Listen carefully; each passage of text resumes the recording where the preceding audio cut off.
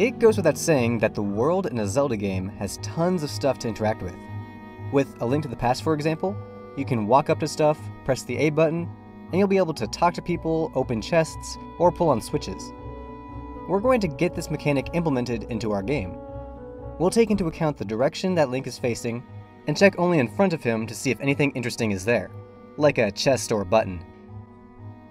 The first thing we'll need in order to get this working is, of course, something to interact with. We'll keep it simple for now.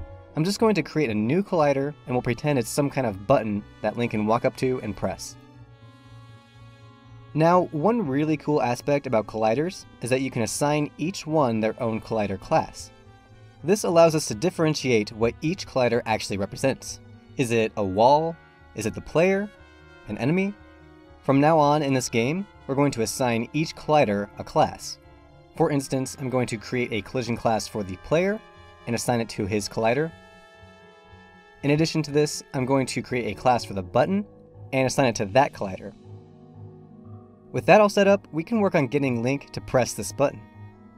This will involve querying the world. Basically, what querying means is we will specify an area in our game world and ask, is there a collider here? Specifically, we'll be asking, is there a collider with the button collider class here? And if there is, then that means that we will press it. We're going to do this query whenever the spacebar is pressed. We'll look at the player's position and do our query in a big 80 pixel radius circle right around him. Here we're specifying that we're querying for button colliders, and after this query runs, it'll give us a table full of every collider that we found. If the query didn't find any button colliders, then this table will be empty. But if this colliders table isn't empty, that means we've successfully queried the world and found a button. To make use of this, we can say if the number of colliders we found is greater than 0, then we'll do something. To demonstrate this, I'll just increase a score variable to show how this works. So, running the game with query drawing enabled, whenever we press the spacebar, we can see our query. It's a big circle right around Link. Each time we make one of these, we're checking to see if there's any buttons in that perimeter. If we walk down to the button collider and query around that, we'll see that our score variable increases. The query works. But it's a little weird having this check be all around Link.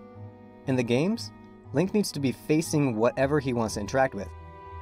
He can't have his back to a person and try and talk with them. We need to adjust our query so it's just the space in front of Link.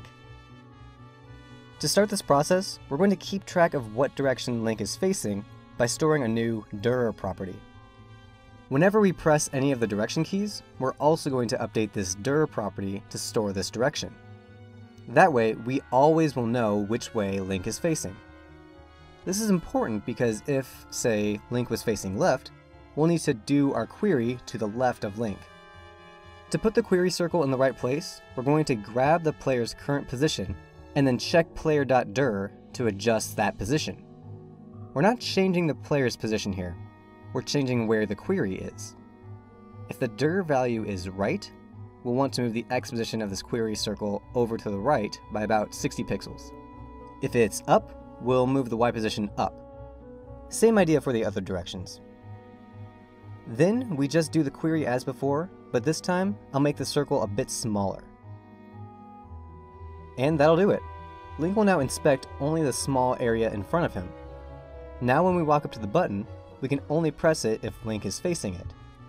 Of course, we won't actually be showing these queries to the player, so we'll keep it invisible in the end.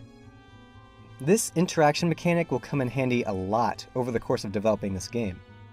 We'll actually be using it right away in the next video. If you haven't already, be sure to check out this project on GitHub. You can find all the information you need in the description.